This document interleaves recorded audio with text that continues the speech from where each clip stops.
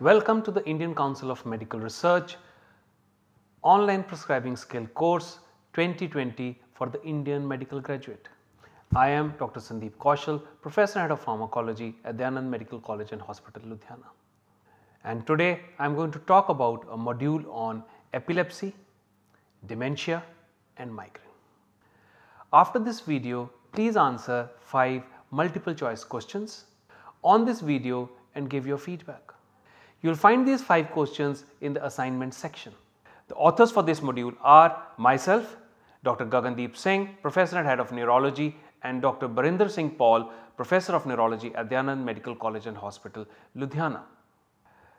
The reviewers for this module are Dr. C.D. Tripathi, Professor and Head of Pharmacology at VMCC, Delhi, Dr. Sangeeta Rawat, Professor and Head of Neurology at KEM, Mumbai. Now, why this topic is important? Epilepsy, it affects 1% of world population and is the most common disorder of the brain. It has multifactorial origin, it has multifaceted expression, there is stimulation of a pacemaker neuron which leads to abnormal signals and transient alteration in behavior which manifests as seizures. The abnormalities in neural connections occur due to structural defects, imbalances in neurotransmitters like glutamate and GABA, channels like sodium channel or calcium channel due to genetic factors or a combination of all these factors. Now, why this topic is important about migraine? It is the most common neurological disorder seen in the OPD. You should be able to differentiate from secondary headaches. You should know when and what to initiate for prophylactic treatment. You should be able to recognize the various precipitating factors and need to know that migraine affects the quality of life. The third topic, that is dementia. What is dementia? It is a syndrome which is characterized by a progressive cognitive impairment, impairment in functional abilities and behavioral and psychological symptoms. There are problems with spatial awareness and there are issues with ability to perform activities of daily living independently. Now, after the completion of this module on CNS drugs, that is epilepsy, dementia and migraine, as an IMG you should be able to prescribe rationally for the following conditions, that is new onset generalized seizures, status epilepticus, dementia, acute attack of migraine and chronic migraine. You should also be able to communicate effectively with the patient or the attendant regarding the importance of compliance to prescriptions. Now, we looked at various topics which are covered in the MCI booklet related to this. So, these include epilepsy, neurodegenerative disorders, seizures, tumors resulting in seizures, head injury resulting in seizures, febrile seizures, Alzheimer's disease, dementia with Lewy bodies, vascular dementia, frontotemporal dementia, migraine with aura, migraine without aura.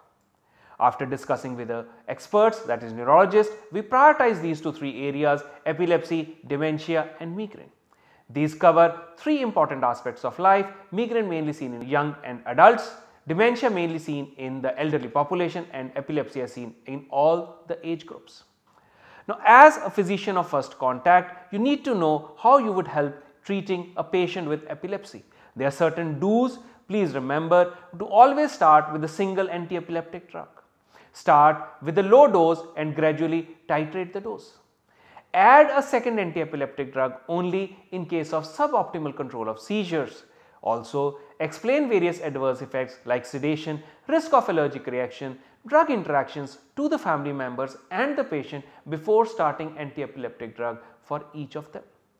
You need to explain the need for drug compliance and you need to advise for having adequate sleep daily. You need to train the patient to maintain a seizure diary, a sample of which has been provided in the reference material. You need to ask for therapeutic drug monitoring if people with epilepsy have seizures or adverse effects. You need to give folic acid in the dose of 5 mg daily to women with epilepsy in the childbearing age group. Please remember, breastfeeding is not a contraindication to a patient who is suffering from epilepsy and on anti-epileptic drugs. You also need to educate about the precautions to be taken at the time of seizure, both to the patient and to the family members. As a physician of first contact, you need to keep the following key points in mind which you should never do when you are trying to treat a patient with epilepsy. Never use multiple anti-epileptic drugs at once. Do not use carbamazepine in a patient with myoclonic epilepsy, that we will demonstrate in a case shortly. Do not use valproate in women. Do not use alternative form of treatment with antiepileptics. Please remember that these can interfere with the therapeutic efficacy of these drugs and result in breakthrough seizures. Do not use substance of abuse or alcohol in a patient with antiepileptic drugs. Now let us look at a video which shows a generalized tonic-clonic seizure. What you can see now over here, there is a child who is sleeping, and now suddenly you see there is a tonic posturing which has started. These are coupled with tonic-clonic movements of both upper limb and lower limb. In our epilepsy care unit, we have a EEG hooked up to the patient to simultaneously look at the changes which are seen on the EEG as well as what is happening in the manifestations. Please observe carefully. You can look at the face of the patient, or you can look at only in the general structure over here of the body. You can also see now that there is now uprolling of the eyeballs. Now this is how a seizure looks like. It is a generalized tonic-clonic seizure as there is involvement of the both upper limb and lower limb. It is associated with tonic and clonic movements which is over there. Remember, in a patient with epilepsy, this can last up to 1 minute. Once the seizure is over, this child would have a post-ictal confusion, which is a normal thing to be seen in patients with epilepsy. Please remember, the epileptic seizure is only for the duration for which there is tonic-clonic movements in this patient with generalized tonic-clonic seizures. We need to time the seizures and if possible ask the patient's family members or attendants to make a video. With these days mobiles easily having a video feature, because when you are going to try to treat these patients, as we will see in the subsequent cases, videos help us to find out the exact description of the seizure and helps us to find the site of the origin of these abnormal discharges. Now let us look at another example. What you see over here is this is a brief jerky movement of upper limb and trunk. These are called as myoclonic seizures. Now let us try to see another type of seizure in a patient which is absence seizures. Observe this child carefully, see what is happening. You see that there is now an uprolling of eyeballs. It is associated with a vacant stare. But remember, from the first video, you do not see any tonic-clonic movements. These type of seizures, which are for a short period of time with uprolling of eyeballs and a vacant stare, are called as absence seizures. Remember, these are transient events and the patients do not recognize even having it. As a family member you might observe, but because when you are aware that this person has absence seizures, your observations become very important. So taking a video at this point would be very useful. Now let us come to a case study.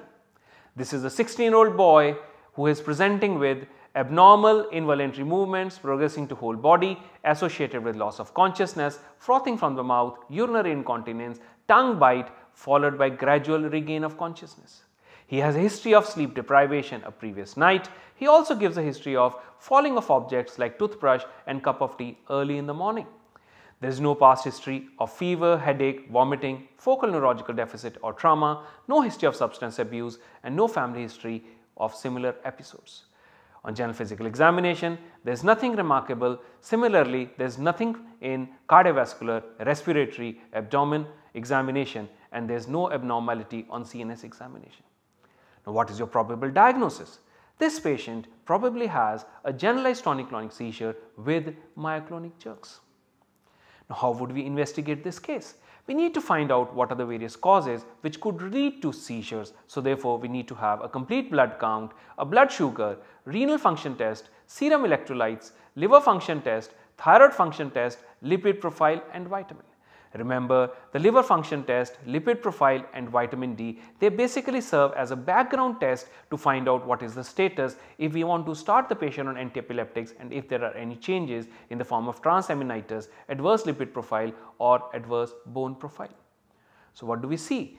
Once the investigations are available, we see that complete blood counts, blood sugars, renal function test, serum electrolytes, lipid profile, liver function test, thyroid function test and vitamin levels are within normal limits. Now, based on the history, based on the clinical examination, based on these investigations, we make a diagnosis of primary generalized epilepsy with myoclonic epilepsy. What is the basis of this diagnosis? The basis is history of jerky movements, falling objects from hand in the morning and generalized seizures which have been seen from the witness. Seizures which occurred after sleep deprivation. This patient is in second decade of life. There is a negative family history. There are no neurocutaneous markers. Why it is important? Because certain types of epilepsies do occur if there are tumors in the brain or in the spinal cord, like neurofibromatosis type 1. In this patient, valproate is the first line for the treatment of primary generalized epilepsy as per ILE guidelines. The other options include lamotrigine, levetiracetam and topiramate. Now, let us see an algorithm how we would evaluate this patient when he comes to us in an OPD. Remember to confirm the details from eyewitness or a video recording.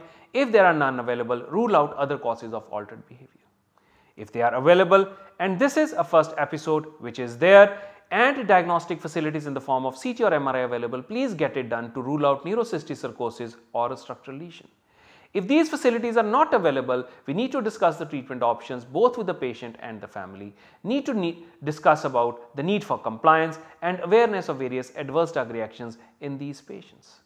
Once we have done this, we need to select a drug based on the seizure type, epilepsy syndrome, availability, affordability and adverse drug profile. Please find attached a document on the various drugs which are used in different types of epilepsies, their doses and their adverse effects which are seen in the supplementary material provided to you. Once we have selected the drug, start low and go slow. Monitor the seizure control and if adequate, we can continue the treatment for minimum of 2 years before taking a decision to taper off or not. However, in case seizures are not controlled, patient goes into status epilepticus or has adverse effects, we need to refer this to a neurologist. Similarly, if there are some defects on neuroimaging in the form of neurocystic sarcosis or a structural lesion, it is always better to consult a neurologist. Remember, the patients can also present with status epilepticus. What is status epilepticus? Status epilepticus is defined as a seizure occurring for 5 minutes or more close together and the patient does not recover between these seizures. If you are able to see this patient outside the hospital and you have availability of buccal or intranasal midazolam, we can use it to abort the seizure. Or the patient can come to you at your primary health center or to the clinic. Prefer to use one of the benzodiazepines according to availability, diazepam, lorazepam or midazolam. All these are to be given in the doses as mentioned over here by IV route. This is to be followed by use of anti-epileptic drugs, IV phenytoin or valproate or phenobarbital as are given in the doses over here. In case the seizures are not controlled, this patient needs to be referred to a higher center. Similarly, if you do not have anti-epileptic drugs at your center or available, after giving the treatment with a benzodiazepine, you can refer straight away to a higher center. It is very important for you to know these drugs for the management of status epilepticus. The details are given in the handout. Now try to look at what are the drugs that we need to use for our patient that we are discussing. The first line agents for generalized tonic-clonic seizures are sodium valproate, lamotrigine, levetiracetam and topiramate. Now how to choose a drug? Valproate, remember, is preferred for males, levetiracetam is preferred for female patients, and remember carbamazepine is contraindicated if generalized seizures are associated with myoclonic seizures. Now let us write a prescription for a patient over here. So as this is a male patient, so we will prefer to use sodium valproate. We will start with 200 milligrams 2 times a day and then increase it to 500 milligrams twice a day. We need to follow up after 1 month and then gradually after another month so that we know what is the seizure control like. We provide a patient with seizure diary, a sample of which has been provided in the reference material. You can go through the same. We need to investigate, as I discussed with you earlier when we discussed the cases over here, and based on this we have started the patient on sodium valproate. Please remember, this patient would require a specialist care if seizures are not controlled. Patient has status epilepticus. Now briefly discuss about another type of seizures, which are febrile seizures, which can come across in your practice. As the name indicates, febrile seizures, they are associated with high grade fever. Classically, they are seen in young children in the age group of 3 years up to 3 years from 3 months. What happens? As the name indicates, these are the seizures which are associated with high grade fever, and they occur because of a rapid change in the temperature. They do not cause a lasting problem. They are of two types, simple and complex seizures. Simple seizures occur only once. They are associated with loss of consciousness, rhythmic twitching of limbs or convulsions, confusion or tiredness after the episode. Whereas complex febrile seizures, they last more than 15 minutes and there could be multiple seizures in more than 24 hours. Now what is the differential diagnosis? We need to know that a child presenting with seizures and fever could be suffering from meningitis, so please do a Kerning test, or it could be even encephalitis or brain abscess, for which we need to do a CSF examination. If you do not have the facilities, please refer to a higher center. Now, as a physician of first contact, there are certain things that you must do when you see a patient with febrile seizure. Please roll onto the child to one side, time the seizures and remove or move any objects that can cause harm during convulsions like furniture or sharp items. There are certain things which you must avoid if you see a patient with febrile seizures, and also teach the parents as well as the family members to avoid doing them. Do not put anything into their mouth and do not restrict the movement of convulsions or twitchings. Now what is the treatment? As mentioned earlier, that it is because of fever, hence called as febrile seizure, so the mainstay of the treatment is paracetamol. In certain patients, we need to use anti-seizure medications if there are recurrent febrile seizures or other risk factor present. We can also use intranasal midazolam in these children. Remember, epilepsy is a common disorder which you see in the OPD over here, but there are certain errors which you must avoid. These errors observed are, remember, seizures have a multifactorial etiology. It could be epileptogenic or non-epileptogenic. Remember, it's a transient alteration of behavior, so it can be missed. Epilepsy being unprovoked may be difficult to diagnose in the absence of an observer.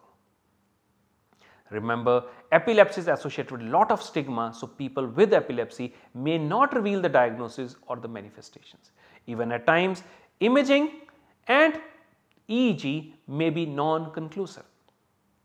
So in the absence of definitive history, in the absence of a witness and access to investigative modalities, it may be difficult to diagnose and hence treat epilepsy.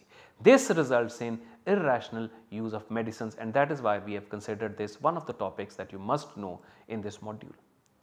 In addition to this, remember, all type of healthcare professionals like general practitioners, internal medicine specialists, psychiatrists, neurologists and neurosurgeons are involved in providing healthcare. So people with epilepsy may be receiving a wrong anti-epileptic drug.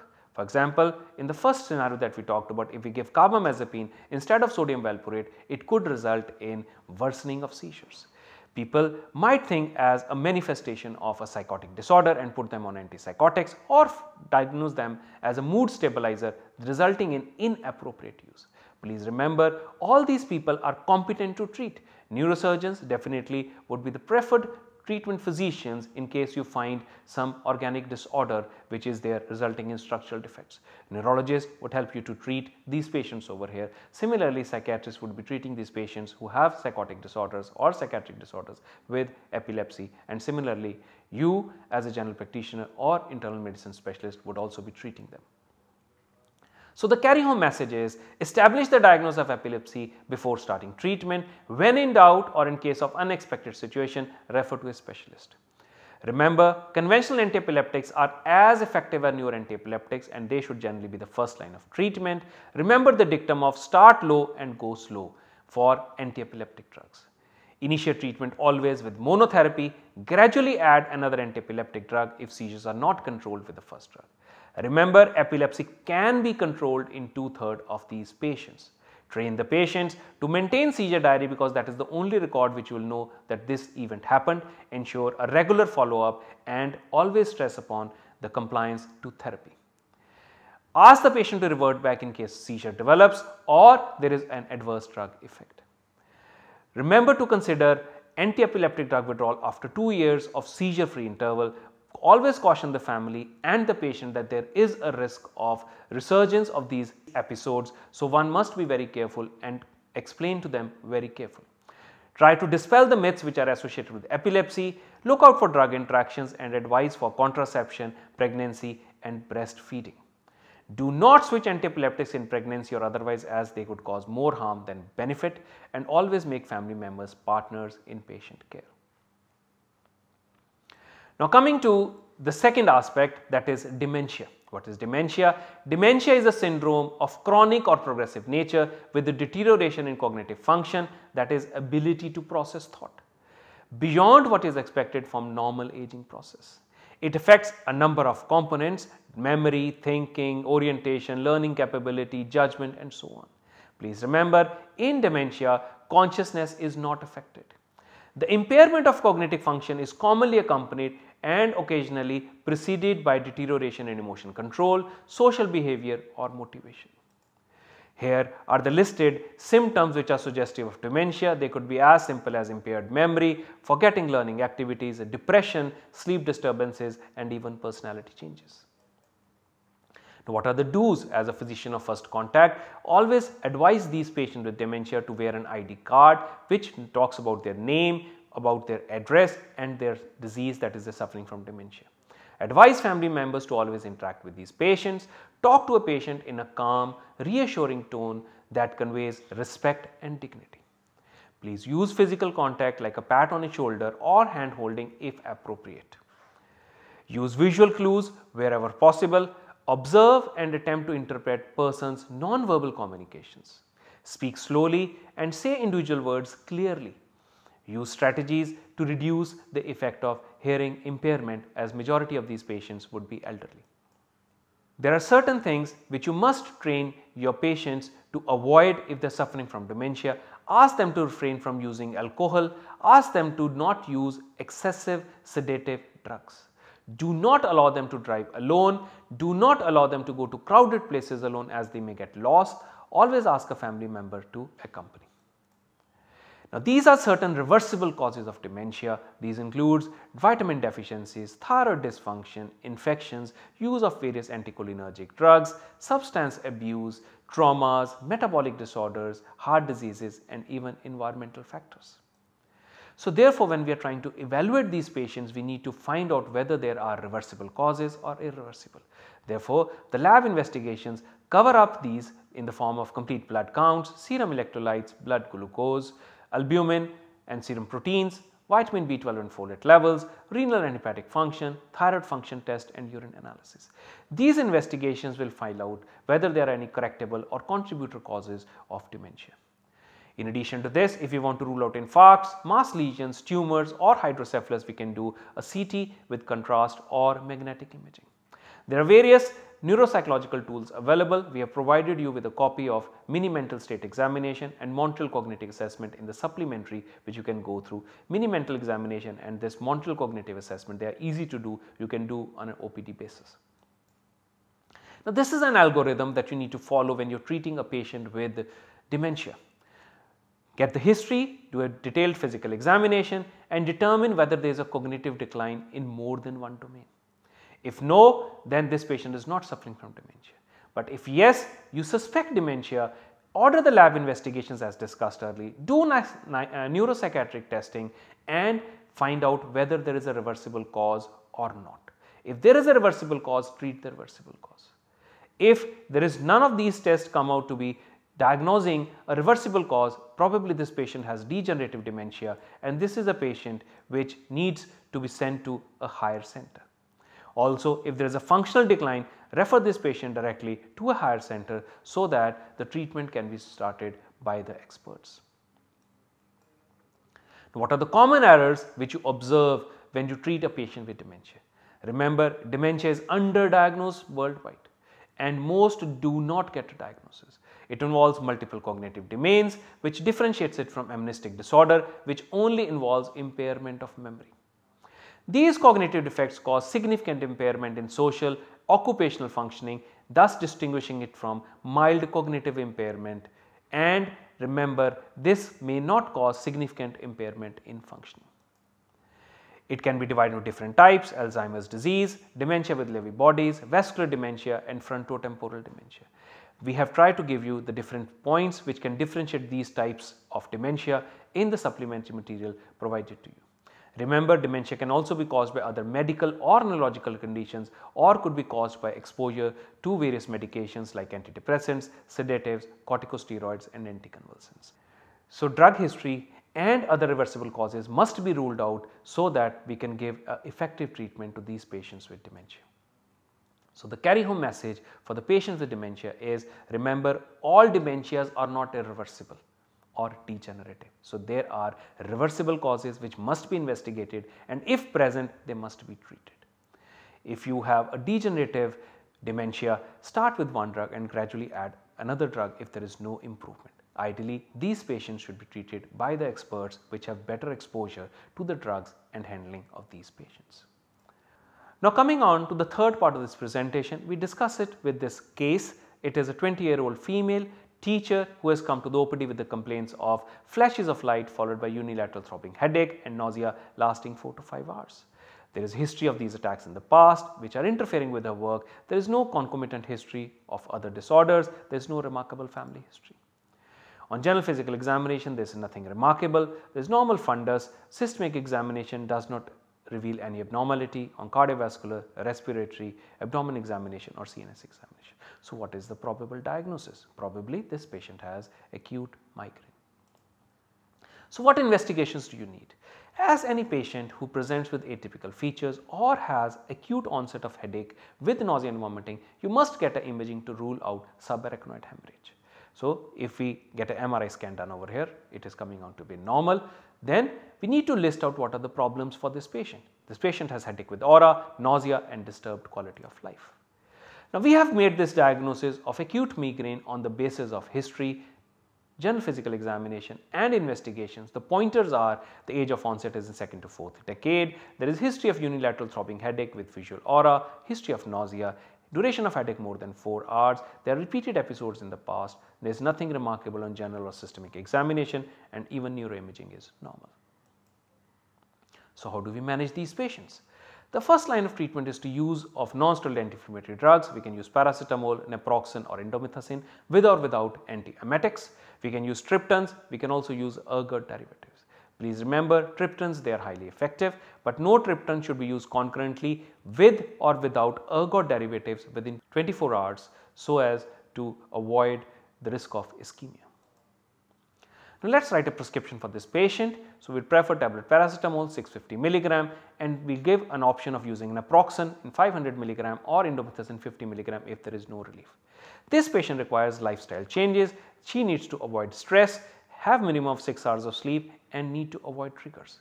Please find in the supplementary material over here, there is a list of triggers which are there possible, but for each patient you need to find out what are the triggers and need to avoid these triggers. We follow this patient after 2 weeks and then after 1 month, and in case the episodes are not controlled, so obviously this patient needs a referral to a specialist. So, investigation we already have discussed. So, what is the need to do this investigation? Now, let us see another type of presentation over here. Now, this is a 34-year-old female, a housewife who is presenting with history of frequent headaches for the last 4 to 5 years. The headaches are pulsating, unilateral with photophobia and nausea lasting 4 to 6 hours. The current episode is for the last 5 hours, started since morning. Associated with photophobia and nausea, she gives a history of inadequate sleep because of a family function. There is nothing contributory in the past history or nothing remarkable in the family history. On general physical examination, we find nothing remarkable over here. The fundus and visual acuity are normal. On systemic examination, there is no abnormality which is seen over here. So, what is the probable diagnosis? The probable diagnosis is chronic migraine. So, what investigation need? Similarly, though this is an acute attack over here, but still a neuroimaging would help, and this will help us to rule out if there is any other cause which could be causing severe headache and nausea and vomiting. So, what are the patient problems? These include severe headache, nausea, photophobia and sleep deprivation. So, what we can do for this patient? We make a diagnosis on the basis of history, with the pointers are unilateral headache, photophobia, nausea. Her age is within the general age which is seen in patient with migraine, that is 2nd to 4th decade. She has a normal neurological examination as well as general physical examination. The neuroimaging done comes out to be normal. So what are the guidelines? So this is a patient which now require a treatment for prophylaxis. We can use beta blockers, tricyclic antidepressants, flunarizine, divalproex or topiramate. Remember, beta blockers and tricyclic antidepressants are highly effective with minimum risk. If you want to use beta blockers, you should avoid them if there is a history of asthma, bradycardia or conduction defect. Preferably ECG should be done before starting beta blockers. Tricyclic antidepressants are to be avoided in patients with benign prostatic hyperplasia. So what would be the drug of choice for this patient? We will prefer to use propranolol. Why? Because she is in the 2nd to 4th decade of life. She has repeated attacks but no comorbidities which make up use of beta blocker contraindication. Propranolol is effective, well tolerated, safe, easy to titrate and cost effective. Please remember, we need to warn the patient about need for compliance because they become non-complacent because of the events not occurring more frequently. So when we write a prescription, so we need to treat both the acute as well as the chronic factors. So we give paracetamol or we give option of giving naproxen or indomethacin in case there is no relief, and we need to start on propranolol. We start with 20 milligrams once a day for 7 days and then twice a day for a total of 2 months. This is also to be associated with lifestyle changes, avoiding stress, minimum 6 hours of sleep and avoid a trigger as discussed earlier. She needs to maintain a headache diary, a copy of which has been provided in the supplementary material over here. We need to follow up after 2 weeks and then after 2 months. In case the headaches are not controlled, she needs to be referred to a physician. Now, what is the carry home message for patient with migraine? So migraine affects quality of life, reduces our work days. Though migraine cannot be cured, but we can reduce disability by giving prophylactic treatments. Use prophylactic treatment to reduce the incidence of analgesic overuse and conversion of episodic migraine into chronic daily headaches. So these are the references which we have used for making this presentation over here with you, and these are my contributors. So these include my department colleagues, Dr.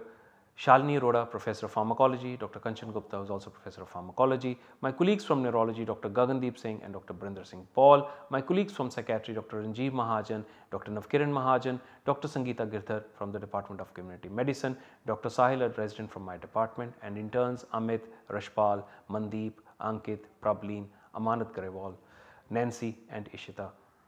I also thank ICMR for the support in providing standard treatment workflows. I also thank my experts for their constructive comments.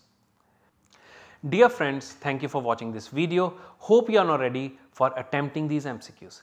Please access the MCQs in the assignment section and submit the answers. Please also complete the prescription evaluation as per the tutorial, which I hope you have already seen. Thank you and wishing you a happy learning.